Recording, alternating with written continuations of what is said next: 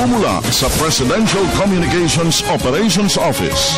Kasama ang Philippine Information Agency, Philippines News Agency, Philippine Broadcasting Service, Radyo ng Bayan, IBC, at Telebisyon ng Bayan. Narito ang RadyoBisyon.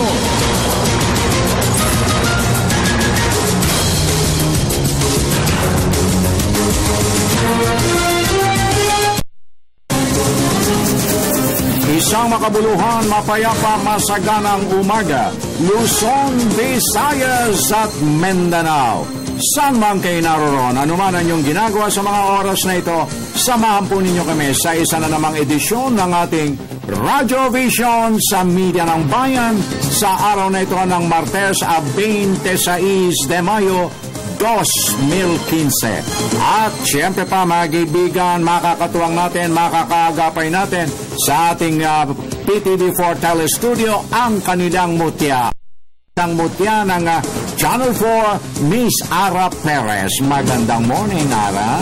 At dito naman sa ating Radyo ng Bayan Studio, makakaagapay natin tuwi-tuwi na ang walang kakupas-kupas na mga ngiti sa kanyang maningning na labi. Naku po, tignan ninyong mabuti mga kaibigan ang mutya ng Baliwag, Bulacan. Ang aking co-anchor lady with a mystic lipstick smile, Miss Vivian. Good morning! Good morning ka, Francis. Magandang umaga po sa lahat ng taga-subaybay ng RadyoBisyon. Samahan niyo kami sa isang oras na paghahati ng mga pinakamaiinit na balita sa iba't ibang bahagi ng Pilipinas. Ako po ang inyong lingkod, Vivian Gulia. At ang inyo pong kaagapay, Francis Cancino. Talaga namang nagtataka ako. Para akong namamatanda, mga kaibigan. At patuloy po kaming nag-aanyaya sa inyo. Siyempre pa, kalakip na rin ang pagpapakawala natin ng ating malagang paglilingkod na pambayan, ang paghimay sa ilang mainit na isyong nakalatag sa ilan nating mga payagang pangumaga, at siyempre pa, ang ating hapag ng talastasan na papanahong usapin. Ang atid sa kabuuan ng ating pagtatanghal. Siyempre pa, Bebs? Yes, maaari po kayong sumali sa aming talakayan sa pamamagitan ng pagte-text ng inyong mga katanungan, komento at kuro-kuro sa ating hotline number 0922-358-2679. Basta't po, wag lang kalimutan ang inyong mga pangalan at addresses. In fairness, hindi po namin mababasa ni Vivian ang mga mensaheng walang pangalan at address. At siyempre pa, mga kaibigan, ang lahat po ng ating mga tagapagdatuyod ng ating RadyoBisyon sa Media ng Bayan, masusubaybayan po ninyo kami araw, Mondays to Fridays, ganap na alas 6 ng umaga hanggang alas 7. At yan po naman ay mapapakinggan pa rin sa lahat ng mga himpilan ng Philippine Broadcasting Service, Radyo ng Bayan nationwide, Luzon, Visayas at Mindanao. Kaagapay natin ang ating People's Television Channel 4 at ang ating... Mapapanood nyo rin po kami sa IBC Channel 13 mamayang alas 12 ng tanghali sa pamamagitan ng isang delayed telecast o kaya naman po ay online sa www.ptv. Okay, tuloy-tuloy na tayo. Anong shade niyang lipsticks? Scarlet. At saka ako'y talagang pirming namamatanda ako, ha? Namamatanda ako sa iyo ngayong araw na ito, ha? Anyway, mamaya, pag-uusapan pa natin ang shade ng lipsticks na yan. Samantala, 5 minuto at 10 segundo makalipas ang alas 6, ilalatag muna natin ang sitwasyon ng ating mga lansangan sa Metro Manila. Para sa kapakanan ng ating mga motoristas, private and public utilities, sa pamagitan po ng ating traffic update mula sa ating the one and only one. Jules Loverboy de Samboron. Jules, good morning. Go.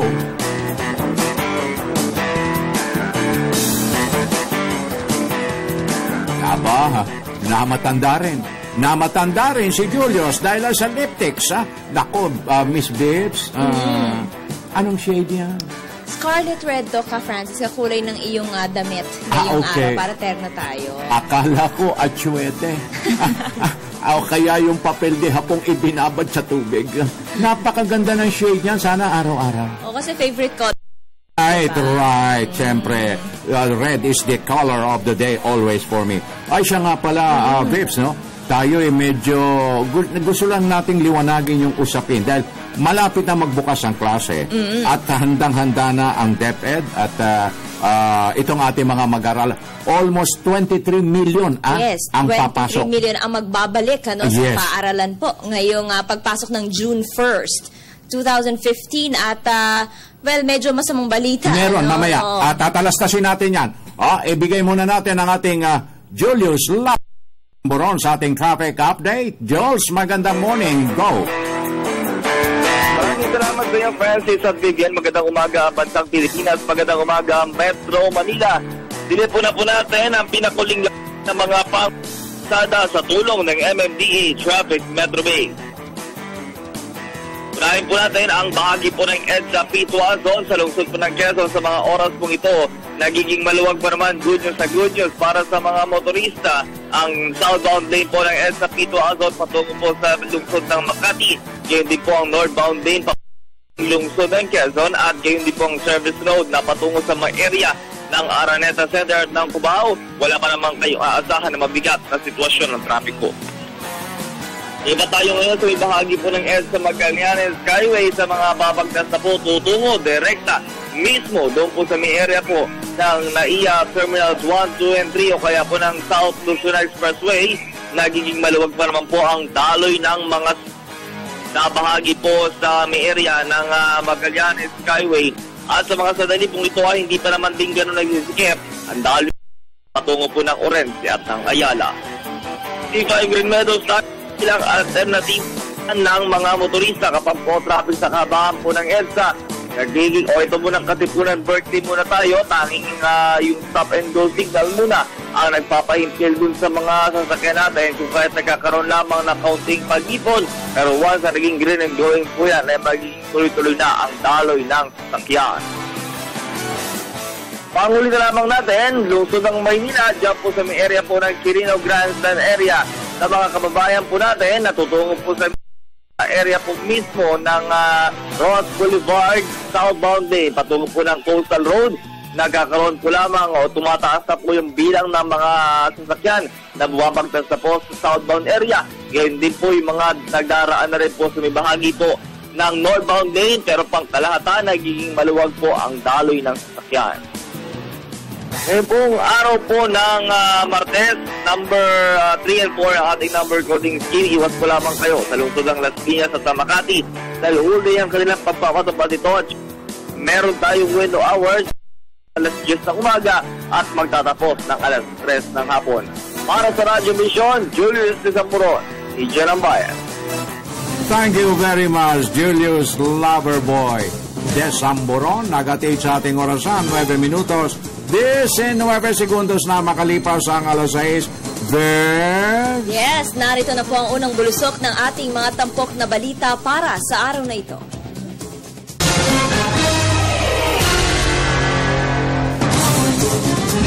Unang-una sa hanay ng balitaan sa radyo. Pangulong Aquino, pinangunahan ang Brigada Eskwela, pagtugon ng pamahalaan sa kakulangan ng pondo sa edukasyon, ginagawa ng solusyon. Kaligtasan ng mga estudyante, siniguro ng kapulisan sa muling pagbubukas ng klase. Pangulong Aquino, tuloy-tuloy na iginigiit na naayon sa batas ang Bangsamoro Basic Law. At tampok ang walang kakupas-kupas na pasyalan sa nakakabighaning isla ng Batanes.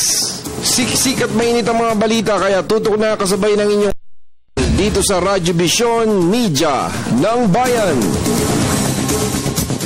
Magandang umaga, Bansang Pilipinas. Ngayon ay ika-26 ng Mayo taong 2015. Narito na po ang mga balitang nakalap ng Media ng Bayan.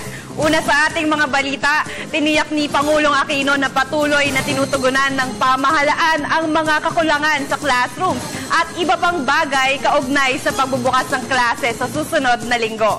Tiniyak din ng pamahalaan ang kahandaan sa pagpapatupad ng programang K-12 ng Department of Education. Saan mo kami, Elena Luna. Nakiisa si Pangulong Aquino sa unang araw ng Oplan Balik Eskwela 2015. Binisita niya ang Marikina Elementary School kung saan noong estudyante siya sa Ateneo ay nag-tutor ng reading para sa programa ng universidad na Tulong Duno. Nakakatawa nga po na isang taon bago matapos ang ating termino ay nakikita natin sa okasyong tulad ng Brigada Eskwela at Oplan Balik Eskwela ang patuloy na pagpapamalas ng bayanihan. Sa Brigada Eskwela po, 46,624 na pampublikong paaralan sa buong bansa ang sentro ng komunidad, kung saan nagtipon ang magkakababayan upang linisin at ayusin ang mga paaralan. Sa Balik Eskwela naman, nagbubuklod ang iba't ibang ahensya ng gobyerno kasama na rin ang iba pang stakeholders mula sa pribadong sektor para pagandaan ang muling pagpasok ng kabataan sa ating mga pampublikong paaralan. Natapos na ang Brigada Eskwela noong Biyernes habang hanggang June 6 naman ang Oplan Balik Eskwela. Soft opening ng klase at dry run sa May 29, Biyernes, bilang paghahanda sa formal na pagbubukas ng klase sa Lunes, June 1. Ayon sa Pangulo, nakikiambag ang ng pamahalaan para masiguro na walang aberya ang pagbabalik ng mga estudyante sa eskwelahan. Kasabay nito, pinasalamatan ng Pangulo ang mga Pilipinong handang makilahok para sa ikabubuti ng nakakarami. Ang nakakatawa nga po, sa mga aktibidad na ito, talaga naman pong muli akong nabubuhay at lalong ginaganahang magsumikap tungo sa makabuluhang pagbabago. Dito po, kitang-kita ko ang tunay na laman ng puso ng mga disenteng Pilipino. Handang magkaisa, handang magtrabaho para sa kanyang kapwa. Lalong-lalo na nga po sa kabataan.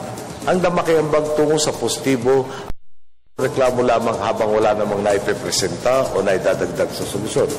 Kaya nga po, sa mga kasama natin sa araw nito, pati na sa mga nag-volunteer nito mga nakarang araw, sa mga ahensya at kumpanya, sa mga guro, magulang at estudyante, hindi lamang dito sa Marikina Elementary School, kundi sa buong bansa, maraming salamat po sa inyong lahat.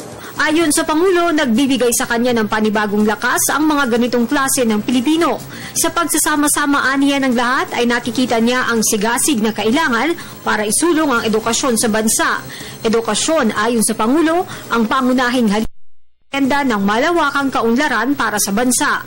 Nakikita na nga po natin ang mga paunang resulta ng ating pagtutulungan.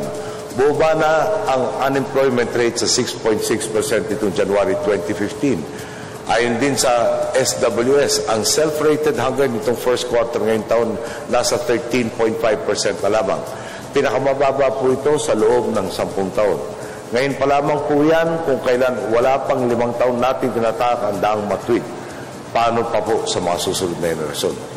Kung madidiligan ang ating mga pinunla at makakagraduate aral natin upang makapasok sa maayos na trabaho. Baka po tuluyan ng nasa first world status tayo sa panahon yan. Napakasarap pong pangarapin nito, lalo pat alam nating maabot ito kung ipagpapatuloy lang natin ang pagsisikap, pag-aambagan at pagsisigurong maayos at tapat ang pamamahala sa ating bansa. Taong 2012 ay napunuan na ng gobyerno ang kakulangang 61.7 milyong textbooks at 2.5 milyong upuan. Taong 2013 naman ay naisara ang backlog na 66,000 na classrooms. Para sa K-12 program, mahigit 33,600 classrooms ang nakumpleto noong isang taon. Target ng gobyerno na dagdagan ng mahigit 31,700 ang classrooms ngayong taon. Para sa Telebisyon ng Bayan, Elena Luna. Nagpalabas na ng kautusan ang Directorate for Operations ng Philippine National Police para sa mga hakbanging pansiguridad na dapat ilatag sa pagbubukas ng klase sa susunod na linggo. Balitaan mo kami, Alvin Baltazar. Handa na ang Philippine muling pagbubukas ng klase sa susunod na linggo. Ayon kay PNP Directorial Staff Chief Police Director Danilo Constantino, nagpalabas na ang tanggapan ng Directorate for Operations ng memorandum patungkol sa security operations na may kinalaman para sa school year 2015-2016. Utos din sa mga line units na ihanda na ang paglalatag ng Police Assistance Desk at sapat na police personnel na tututok sa mga paaralan na ayon naman kay PNP Spokesman Senior Superintendent Bartolome Tobias ay magbabantay sa masasamang loob na posibleng mambiktima sa mga muling estudyante. Yung balik eskwela Oplan natin is focus dun sa pickpocket, street crimes. Pickpocket, hold up, pickpocket, snatching, other forms of street crimes, pati drugs, focus din natin. No? Sa kabilang dako, inamin naman ng PNP nagahol na hindi na kayang maihabol pa ang pagkakabit ng dagdag na CCTV nila sa University Belt bago mag-umpisa ang klase. Sinabi nito, Bias, na kailangan pa nilang mag-request ng ito bukod pa sa kailangang dumaan ito sa kaukulang bidding. June 1 sa University Belt na itong project ng it is under CCTV free project, no? Hindi mahabol. Inaasahan 25 milyong mga estudyante sa buong bansa ang magbabalik eskwela sa susunod na Lunes, Hunyo 1. Para sa Telebisyon ng Bayan, Alvin Baltasar. Muling iginiit ni Pangulong Aquino na naaayon sa batas ang panukalang Bangsamoro Basic Law. Ito ay kaugnay ng komite sa Senado na kailangan umano ng charter change bago mapagtibay ang panukala. Sinabi ng Pangulo na handa rin siyang makipag-usap sa mga senador hinggil sa naturang usapin. Balitaan mo kami, Rocky Ignacio.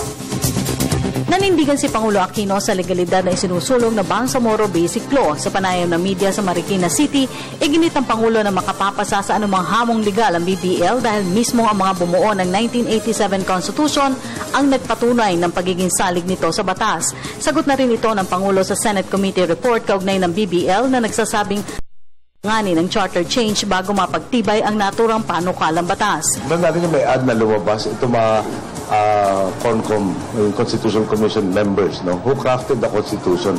So, maraming beses, pag nagtatalo mga abogado, basahin yung libro tungkol doon sa debate ng CONCOM. Dito, hindi na kailangan basahin yung libro dahil yung mga buhay pang membro ng CONCOM mismo na nagsasabi at ipinaliwanag yung constitutionality ng BBL.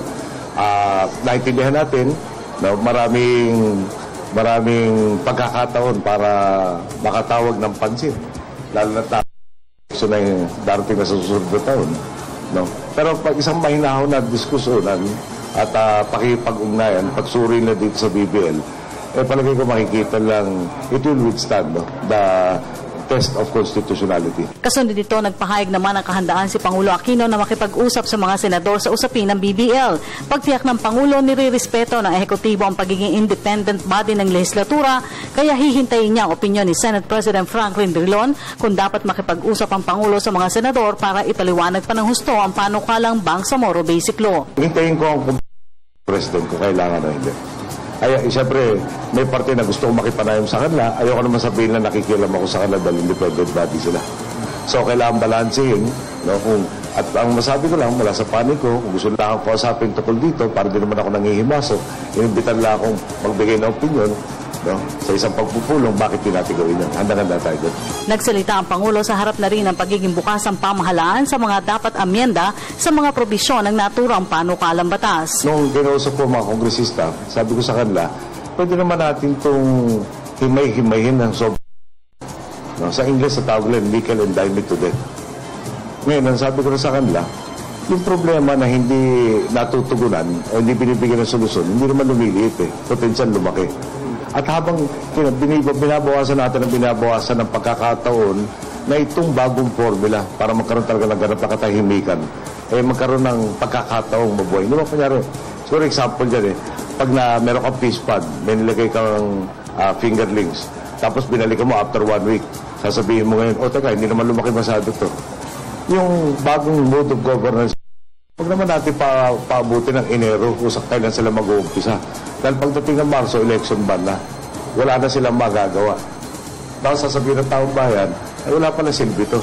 So, tinutulak natin, daanan nila, i-amendahan lang kung dapat amendahan, ipasa, iharap natin sa taong bayan, at magkaroon ng suficiente pagkakataon, pakita kung bakit mas mahusay kung minumukha yung sistema nila.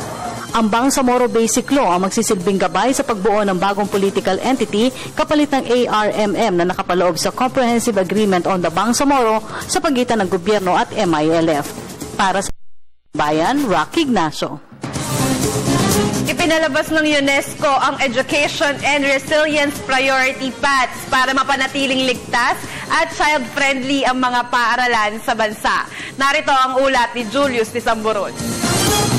Ngayong papalapit na ang pasukan ng mga mag-aaral na nawagan ng United Nations International Children's Emergency Fund o UNICEF at United Nations Educational, Scientific and Cultural Organization o UNESCO para sa pagkakaroon ng mas maayos at ligtas na paaralan ng mga estudyante sa bansa.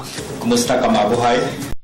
Isang pagpupulong ang inorganisa sa lungsod ng Maynila na dinaluhan ng ilang opisyal ng UN pati na din ng Presidential Communications Undersecretary John Cochua at CHED Chairperson Patricia Licuanan. Dito'y kanila ding inilabas ang 9 Education and Resilience Priority Paths para panatilihing safe at child-friendly ang mga eskwelahan. Now, unfortunately, the issue of safety is something that is growing in concern in many different parts of the world. And we see, unfortunately, that many schools are under attack by various groups, and it's very to see how we can mobilize governments and other stakeholders to better protect and make sure that it is safe for children and other adults to undertake their education. Kailangan aniyang alamin kung ano ang panganib sa mga estudyante lalo sa mga posibleng kalamidad na darating sa bansa. Kaugnay ito sa napapaulat na maaaring paggalaw ng West Valley Fault System kung saan tinatayang aabot sa 7.2 magnitude na lindol ang makakaapekto sa ilang panig ng Kamaynilaan, Central Luzon at Southern Luzon. Napag-alaman din kasing may ilang mga eskwelahan sa bansang nakatindig direkta abaw ng nasabing fault system. The essence is to see among the 9 Category 2 centers how we can work better together, particularly in light of the post-2015 agenda and the new targets that were agreed upon in Incheon, Korea last week. Suportado ng pamahalaan ang programa ng UN Secretary General na Global Education First Initiative para pahalagahan ang mga kabataan na siyang tunay na pag-asa ng bayan. It is the best investment for the future society to make sure that children can be safe going to school. That is where we can ensure sustainable, peaceful and rich societies. Para sa Telebisyon ng Bayan, ako si Julius D. Samburon. At yan na po ang ating mga mainit na balita para sa sandaling ito. Ngayon ay balik muna tayo sa Radyo ng Bayan Studio. Maraming salamat, Ara Perez. 23 minutos, 23 segundos makalipas ang alas 6. Bebs, pakibukas ang ating aparador ng message center. Yes, good day, Sir Francis. Ma'am Vivian, pakibati po ang aking apo na si Maha V. Loreto ng Happy 8th Day. Wow, bago niya. Debut. Wish her to finish her course at magkaroon ng stable job. Maraming salamat po. God bless. Okay. Good morning, pakigreet ng belated happy birthday si Papa Esio and Jake Felicilda coming from Almay Panal of Pasig. Maraming salamat po and more power. Good AM, Sir Francis, Miss Vivian, magandang buhay. Good day and good health po kina Tatay Susing at Nanay Eday Caber ng Barangay Kapookon, Calbayog City. Okay. From Realin ng Barangay Calbayog. Maraming salamat po. Po, si Mark po ito ng Barangay Bato, Taytay at Palawan. At I just want to know kung ang K-12 po ba ay tuloy na talaga kasi marami na po nagtatanong regarding dito. Marami pa kasi ang naguguluhan. So far po sa ngayon, tuloy po itong implementasyon ng K-12. Okay. At good day po KFC and Ms. V. Pabati po ang second cousin ko na si Edward de Colongon ng belated happy birthday. We miss you very much. Always take care. God bless. Okay, magandang umaga at mabuting kalusugan. Binabati ko si Roda Sagayno sa Karkar City, Cebu. Pagbati Gasal Alionar ng Karkar City. Ka Francis, pwede mo rin kaming ihanay sa kagandahan ni Miss V. Ang tropang ganda Liza Manuel ng San Mateo, Rizal. Punta kayong lahat dito with matching lipsticks. Okay, magandang umaga si Mama Taling Sagayno at sa tatlong naging mga anak galing sa Tawi-Tawi. Pagbati galing kay Roda Sagayno ng Karkar. Magandang morning at masiglang umaga bansang Pilipinas. Guwapong Sir Francis. Oy, thank you. Sexy Ma'am Babes. Binabati ko lang lahat po ng nanonood sa probinsya ng Palawan, especially ang Dorado at Moreno family. Maraming salamat po, Rodel Dorado. Thank you very much. 25 minutos, 35 segundos. Makalipas ang alas 6 sa unang sigwada ng ating Provincial Roundup. Bayan Patrol Report. Puntahan muna natin ang ating kasama mula sa Nueva Ecija. Nariyan si Dick Sevilla. Dick, magandang umaga. Konektado ka. Yes, good morning, Miss Vivian. Magandang umaga, Pilipinas at Francis. Ang kampanya ng Department of Trade and Industry Nueva Ecija upang maipaalam sa mga mamamayan at negosyante sa lalawigan ang importansya at kasalukuyang tinatahak ng ASEAN Economic Community sa bansa. Ayon kay Rodelio Torre ng DTI Export Marketing Bureau ay patuloy ang pagsasagawa ng information campaign ng DTI upang maipaabot sa mga negosyante at iba't ibang stakeholders ang mga mahalagang impormasyong nakapaloob sa ASEAN Economic Integration, partikular ang mga benepisyong magiging kapakit sa mga negosyante, mga mamimili at mga trabahador, maging ang mga dapat gawing paghahanda ng pamahalaan, pribadong sektor, partikular ang mga nasa micro, small and medium enterprises.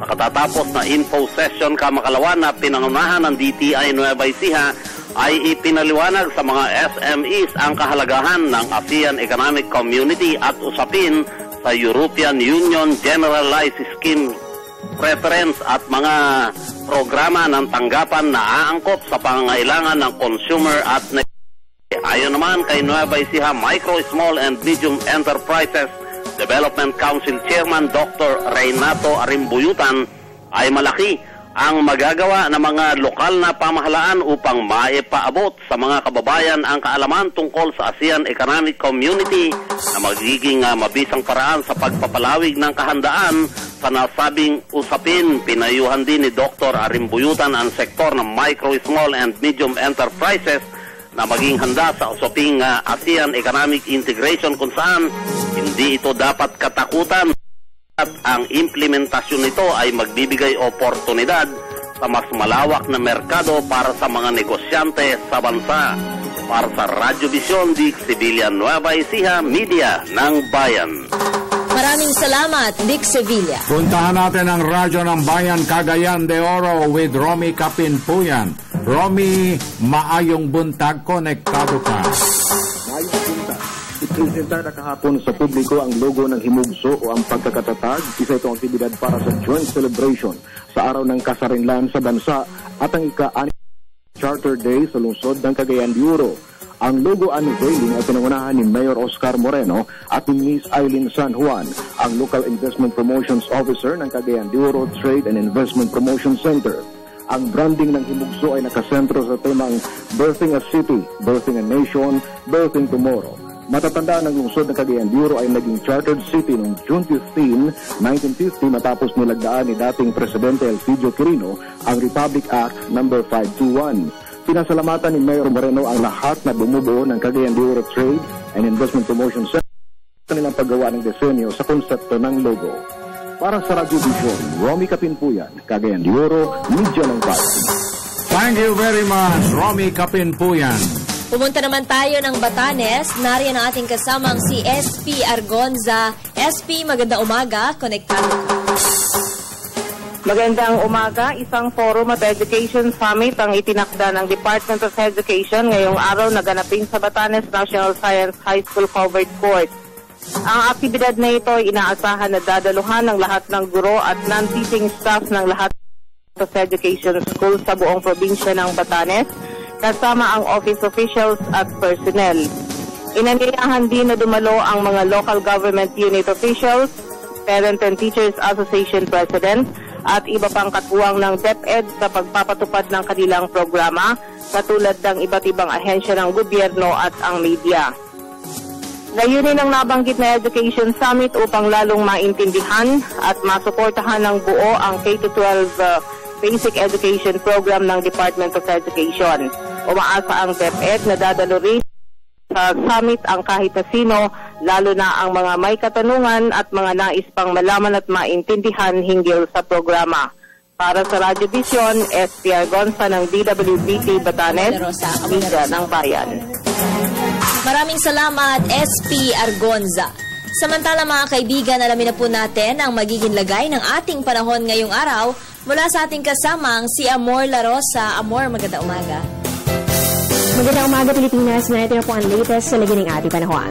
Para po sa araw na ito, patuloy pa rin sa pag-iral ang trough extended part ng isang low pressure area at umaabot pa rin po yan hanggang dito sa may extreme northern Luzon. Base po sa forecast ngayong araw, inaasahan po natin ang maulap na kalangitan na magdadala na may hina hanggang sa katamtamang pag-ulan at pagkidlat. Pagkulog dito po yan sa Batanes, Babuyan, and Calayan Group of Islands. Habang dito naman po sa Metro Manila at sa natitirang bahagi po ng ating bansa, makakaranas naman po tayo ng bahagya hanggang sa maulap na kalangitan at hindi pa rin po mawawala ang chances naman ng mga pulong-pulong pagkidlat, pagkulog o yung isolated thunderstorms, lalong-lalo na po yan pagsapit ng hapon o kaya naman ay sa gabi. Samantala, yung panahon, rin na po natin minomonitor ang ating temperatura at base nga po sa datos ng pag-asa kahapon araw po ng Lunes, ang pinakamataas na temperatura ay umabot ng 37.1 degrees Celsius.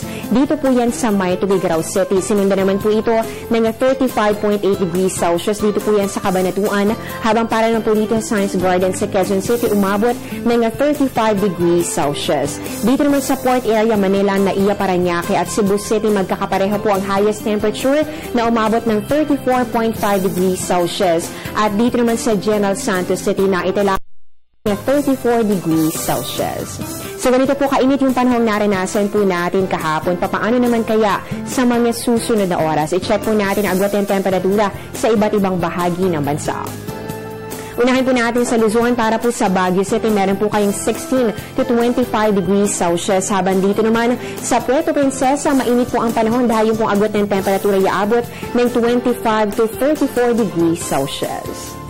Dito naman tayo sa Visayas. Para po sa Iloilo at ganoon sa Bacolod, inaasahan po natin ang 25 to 34 degrees Celsius. Dito po sa Metro Cebu, mas mainit po ang panahon sa 26 to 34 degrees Celsius. At panghuli po natin dito po sa Mindanao area. For Metro Davao, meron po kayong 26 to 33 degrees Celsius. At dito naman sa Cagayan de Oro, asahan po ninyo ang 23 to 33 degrees Celsius. At yan po ang latest sa lagi ng ating panahon para sa RadyoBisyon. Ako po si Amor La Rosa mula dito sa Pag-asa DOST Media ng Bayan. Maraming salamat, Amor La Rosa. 33 minutos at 13 segundos makalipas. Binabagtas na natin ay ikalawang bahagdan ng ating Tuesday edition. Samantala, hi! Good AM, Kuya Francis, Miss Bebs. Pakibati naman ang mga kapatid ko na sina Fernando Pangan dyan sa Membuntong at sina Rodolfo Pangan, Rico Pangan dyan sa Kabuyawan, Barangay 20, Nemi, Wamiminal sa Badyongan, Inday, Polisons, Impaluhod. At sa mga anak ko na sina Raymar at asawa kong si Ray. Salamat po from Marisol Pangan, Babanto, Kabuyawon, Barangay 20, Hingoog City. Good morning po kay Pastor Roland Utay. Happy birthday. Celebration. Great si Petanyo Atan ng Turil, Davao City. Pakibati rin po kay Nick Havarata ng Good Morning. Magandang buhay sa inyo, Ma'am B at Sir Francis. Bati ko po sa lahat ng brothers at sister ng Sigma Lambda Phi Confraternity. Mabuhay ang uno. Good morning. Gusto namin ng mga Muslim dito sa Barangay Madaom, Tagum City na aprobahan ng Senado ang BBL from Romy Ladia. Thank you very much. Good morning po, Sir Francis. Pati po ang dalawa kong anak na sina FF at Pretty at ang asawa ko po pagbati mula dito sa Kamansihan, Kulasi, Antique. Good day and po, greet ko lang ang aking asawa na si Rochelle ng San Isidro, Iriga City, Camarines Sur from Tommy of San Juan, Iriga City. At maayong buntag po dito po kasi sa Biliran na Lumindol daw at kasi po naging brown ng tubig sa bukal sa aming barangay Tabunan mula kay Malin ng Tondo. So far wala pa tayong napapaulat po. Wala pa so far. Okay. Good day, Ate Vivian, Kuya Francis, kamusta po kayo? Pakibati po ang Cinderella. At batiin nyo na rin po kami dito sa Damortis, La Union. Ang nagpapabati ay si Freddy. Okay, tuloy-tuloy na tayo, Bebs! Yes, narito na po ang palitan ng piso kontra dolyar at iba pang foreign currency hatid sa atin ng Bangko Sentral ng Pilipinas. Kada US dollar po ay may palitang 44 pesos and 51 centavos, Japanese yen 0.37 centavos, UK pound 68 pesos and 97 centavos, Canadian dollar 36 pesos and 22 centavos, Real 11 pesos and 87 centavos, $118 pesos, 0.06 centavos at Euro 49 pesos, 0.05 centavos. Ang palitan pong yan nahatid sa atin ng Bangko Sentral ng Pilipinas. Okay, 35 minutos, 45 segundos. Makalipas ang alas 6, paranin muna natin na ilang paalala mula sa inyong himpilan.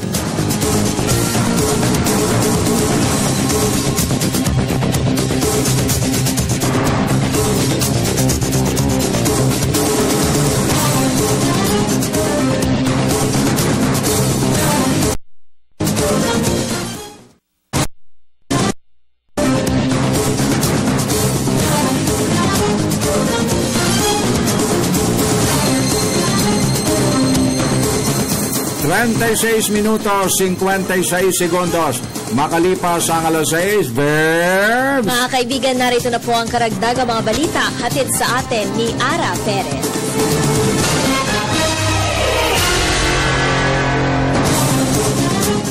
Maraming salamat, Francis at Vivienne.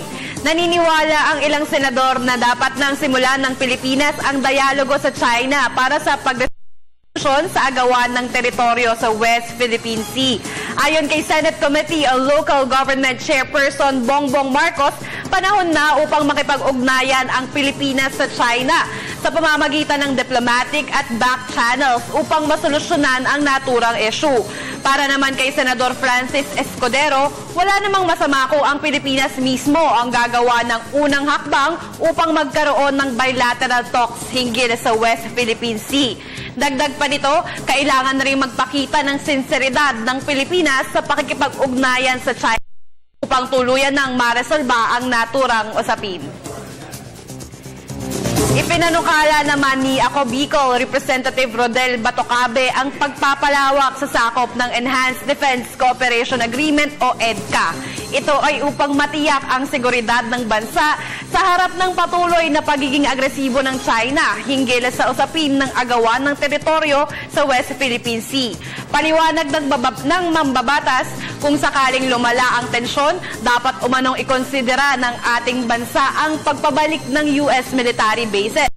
Man, iginiit ni House Defense Committee Chair Rodolfo Biazon na ipinagbabawal sa ilalim ng saligang batas ang pagkakaroon ng operasyon ng dayuhang base militar sa bansa. Ang mga base militar ng Amerika ay inalis sa bansa matapos mabasura ng Senado ang RPUS military bases noong 1991. Ilang araw na lamang ay matatapos na ang bakasyon at simula na naman ang panibagong taon ng pag-aaral. Ngunit bago yan, hayaan niyo muna kaming ilibot kayo sa isa sa mga sikat na tourist destinations sa bansa. Ang huling patikim ngayong tag-araw, bisitahin natin ang pinapangarap na bakasyonan ng marami sa atin, ang probinsya ng Batanes. Balitaan mo kami, Bet Kachin.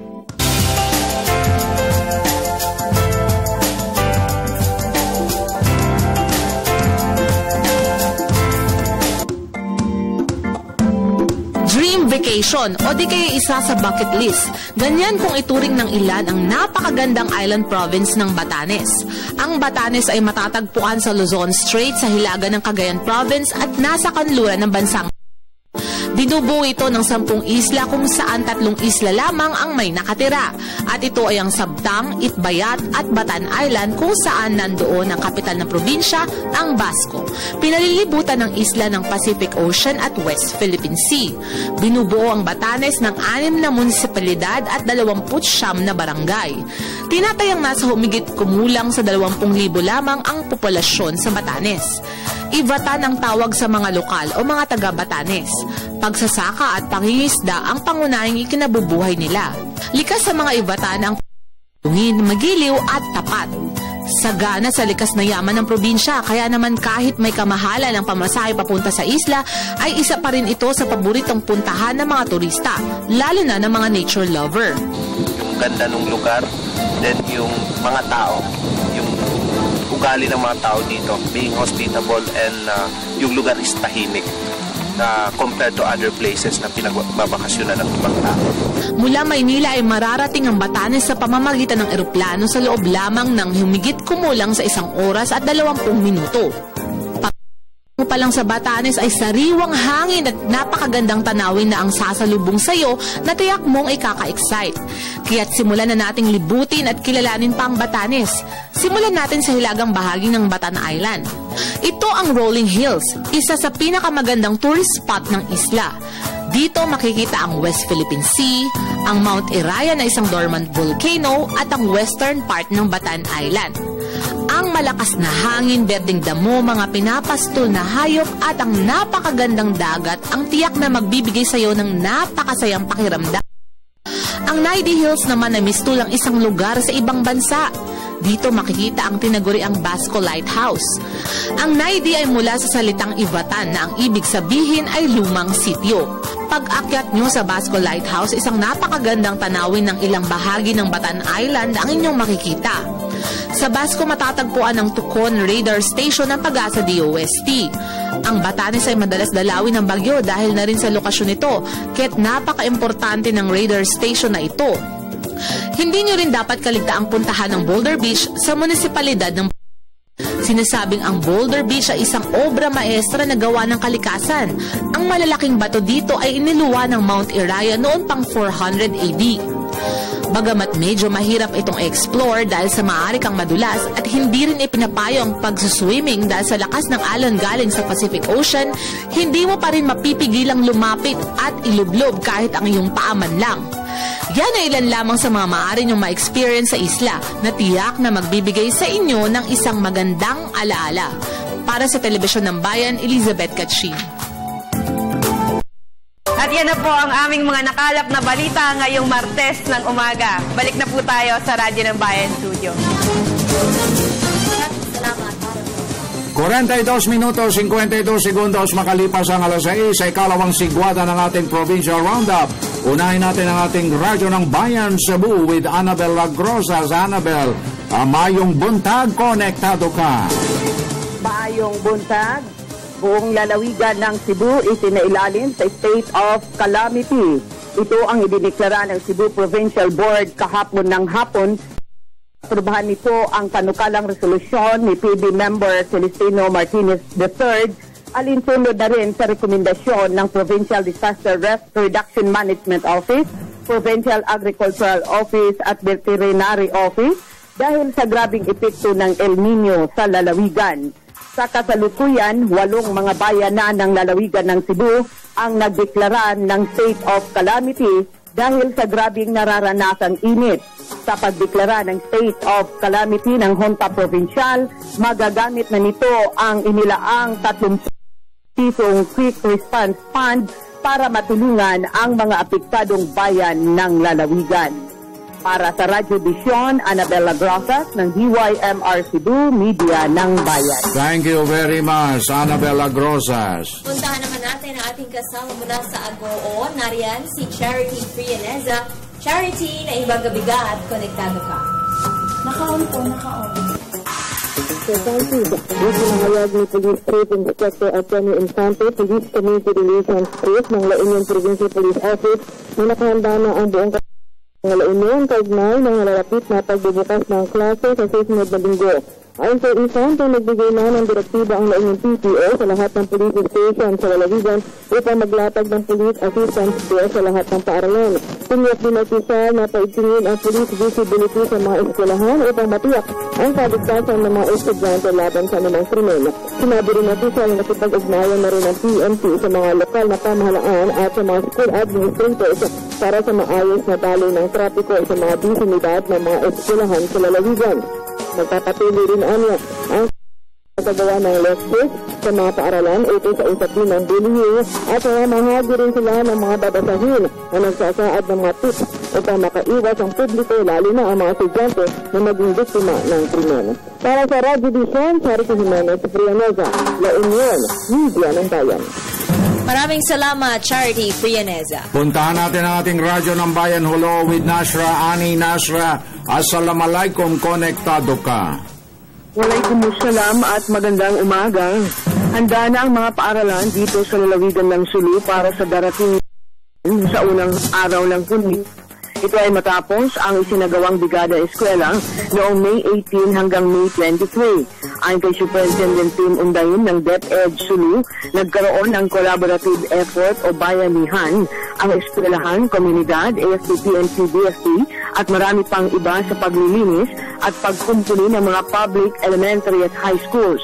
Nagbigay din anya ang Basic Education Assistance for Mindanao o BIM-ARMM ng mga materyales na ginamit sa pagsasaayos ng mga piling paaralan.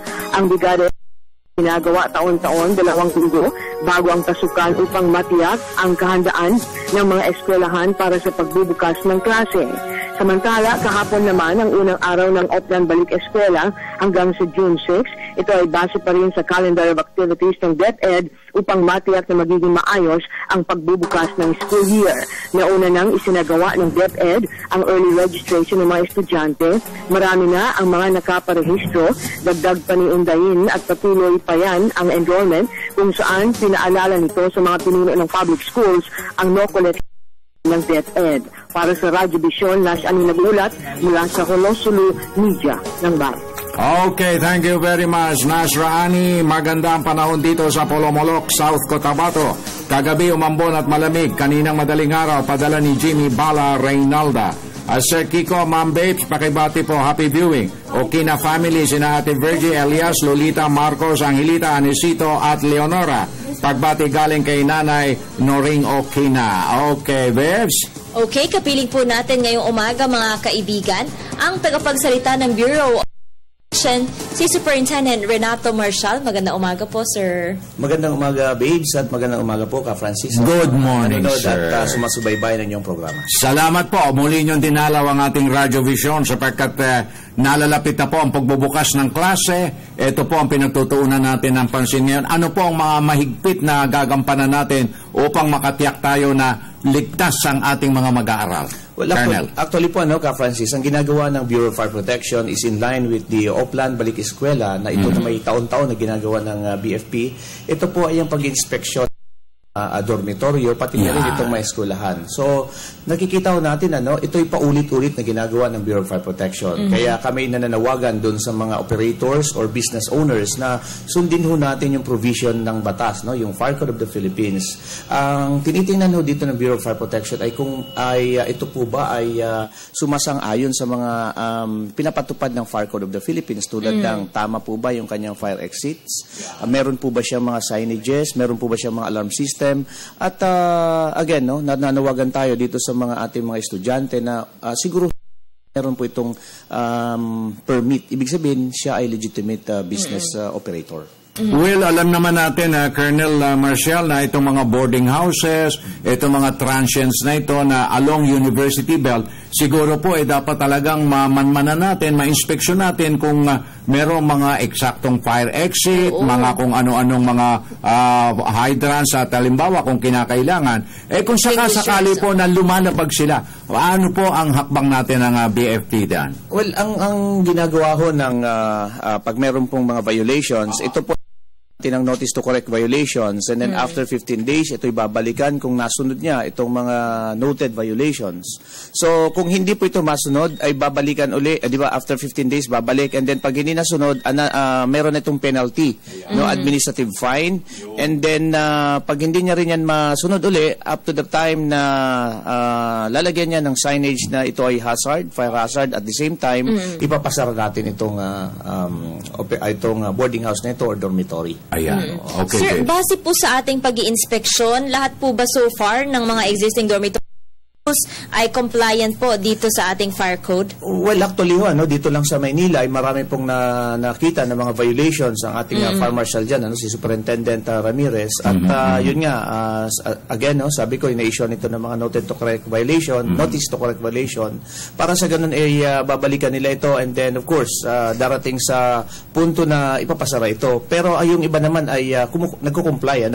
So, balikan ko lang po, karamihan din po kasi dito, ang nagiging problema natin, yung dinideclare lang nila na parang bahay, sabi nila.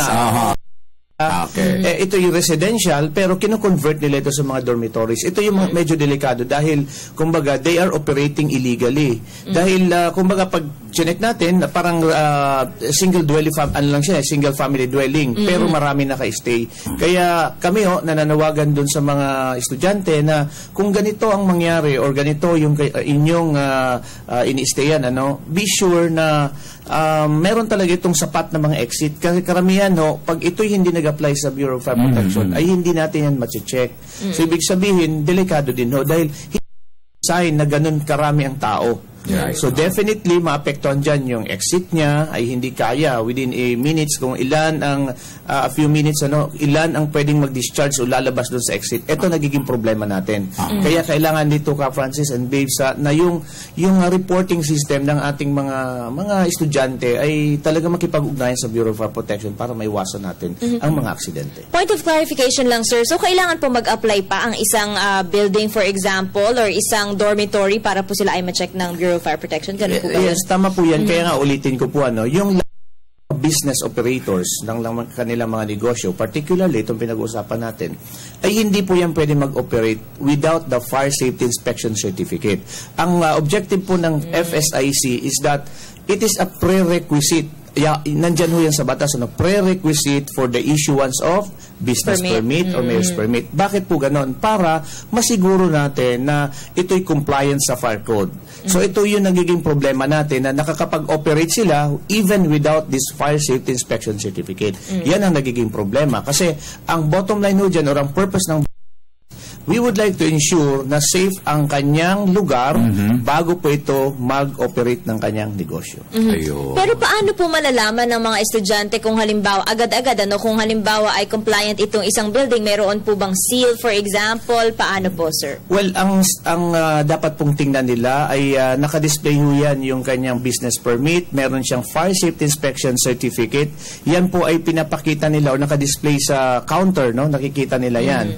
And of course, yung iba naman, kailangan din ho natin na based sa observation nila, baka lang minsan nakapadlock na fire exit, which is a violation, kailangan makipag-ugnayan sila sa nearest fire station dahil hindi ho talaga matutukan yan 24 hours a day. Ibig sabihin, during the conduct of inspection, maayos yung lugar, hindi nakapadlock ang area, subalit pag alis ng ating mga fire safety inspectors, pinapadlock itong mga fire exit na to. Siguro maganda, Babes, Colonel Marcial, na paalalahanan natin yung mga mag-a-avail ng mga dormitories and boarding houses na kapag hindi nila nakita conspicuously displayed yung mga permit na yan, sila. Tama po yan. Ang kailangan ho talaga dito natin is yung cooperation din itong maging vigilant din sila. Kasi although ang iba ay mura, wag nating i-consider muna itong utmost consideration natin is the safety. Kaya tama po yun, dapat tingnan muna nila kung meron ba nitong mga fire safety certificate at kung wala naman po, ay medyo tama yan, magduda tayo at syempre i-ensure natin yung ating mga anak, like ng mga parents, wag ho tayong pupunta dito sa mga flyby. Karamihan ho talagang nangyayari dyan, natatrap, nagkakaroon ng sunog, kasi hindi ito dumaan sa maayos na inspeksyon. Superintendent, minsan naman po, mayroong fire exits, for example, pero nakalock naman po. Paano po ba ito ma-address, sir? Ang ayon ho sa batas, during the operation or kung meron tao sa loob, ay dapat ng isang building ay dapat hindi ho nakapadlock ang exit, or tinatawag nating fire exit or means of egress. Ang kailangan kung meron man, actually, yan ay violation. Sa mga nag-i-stay or nasa loob ng dormitoryo, alamin natin saan ba yung fire exit natin at syempre kailangan ng drill dyan, fire drill. Ang fire drill naman po ay ginagawa yan para makapaghanda tayo in case of emergency. So ito po ang pinaka-purpose niyan at kung meron nga again, may nakita tayo na may mga nakaharang sa fire exit, alisin ho natin yan dahil bawal yan, dahil nakakadelay yan ng pagtakbo natin in case of emergency going to a safe area. So again, tayo'y as preparation ng Bureau of Fire mas maigting na pinapatupad natin ngayon yung Fire Code of the Philippines, particularly nga dito sa mga establishment ng mga boarding houses. So, kailangan natin cooperation ng public. Okay. Meron na lamang kong ihahabol na tanong. Ito hindi naman tungkol dito sa mga boarding houses. Tungkol dito sa mga illegal connections na nagiging sanhi kamakailan sunod-sunod na sunog because of illegal connection, tappings and everything, yung mga wire tapping na nangyayari. Dito po ba, kasi may nahigingan ako, Colonel, kung ipopostro ng Bureau of Fire Protection, napapanagutin yung mga tao na ilan ng sunog. Well, tama po yan. Actually in fact, nagpalabas na rin tayo ng press release niyan. Dahil ang nais natin ipaabot sa ating mga kababayan na kung meron pong pagkukulang or sa atin nagsimula yung sunog dahil meron tayong negligence, definitely mananagot yan sa batas. So, yan po ay makakasuhan po tayo niyan. Lalo-lalo na, wag naman sana may mga namatay at malaki yung damages natin. Maliit man o malaki, the same pa rin yung magiging kaso kung ma-prove natin na may negligence sa part ng pinagmulan ng sunog. ng mga illegal activities. Exactly. Lalo-lalo na illegal activities yung ginagawa niya, it will aggravate the circumstances. Okay. So, again, kapag libre po kayo at hindi kayo masyadong maraming mga ginagawa, pasyal-pasyalan nyo kami dito sa RadyoBisyon, sir? Pwede po ba yun? Pwede po yan. Kahit marami tayong ginagawa, palagi tayo para dito sa Radyo ng Bayan. Okay. Maraming salamat po. Nakapanayan po natin, mga kaibigan, si Superintendent Renato Marcial, ang tagapagsalita ng Bureau of Fire Protection. Samantala, balikan na natin ang ating kasamang si Ara Perez dyan sa PTV. Ngayon ng summer ay huwag na nating sabayan ang init ng panahon sa pamamagitan ng pag-iingat upang mabawasan na ang insidente ng sunog sa Pilipinas. At naway nabigyan namin kayo ng magandang simula ngayong Martes ng umaga. Ako po si Ara Perez. Balik na tayo sa Radyo ng Bayan Studio. Maraming salamat, Ara Perez. Bago po tayo magtapos, ay batiin lamang po natin sina Mary Jane at Shella May na Yanaya family. At bumabati rin po sa atin si Alexa ng Mindanao. At may kung ito raw po ba ang number, yung 0922358269. Yan po ay ginagamit both for PTV and sa radyo po ng bayan. Good AM po. Bumabati ng 18th birthday kay Genoveva ng San Jose, mula po yan kay George ng Samar, at pabati mula kay Gilbert Ancheta. Dito na po, mga kaibigan, nagtatapos ang isa na namang edisyon ng RadyoBisyon. Pero po para sa mga katututok lang, maaari po ninyong panoorin ang aming delay telecast mamayang alas 12 ng tanghali sa IBC Channel 13. Ako po ang inyong lingkod, Vivian Gulia. At ang inyong pong kaagapay, Francis Cancino, nag-iwan na isang mapayang at magandang umaga. Have a nice and meaningful Tuesday ahead of us. God bless until tomorrow. Maraming salamat po.